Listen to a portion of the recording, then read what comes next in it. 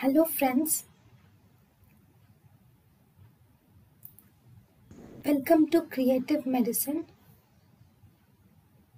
In this lecture, we will learn about. Hello friends, identify the instrument.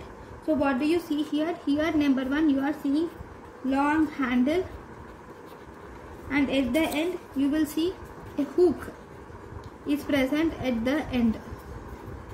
And if you see here, there is flat curved blade is present.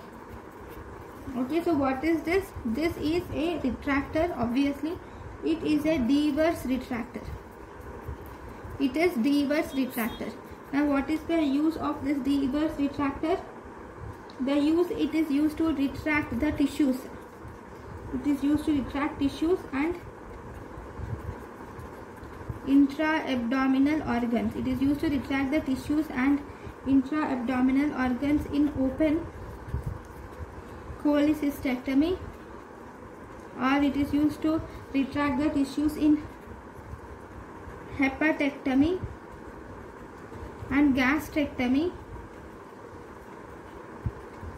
and also in bowel surgeries it is used to retract the tissues. So this is about deavers retractor. Thank you.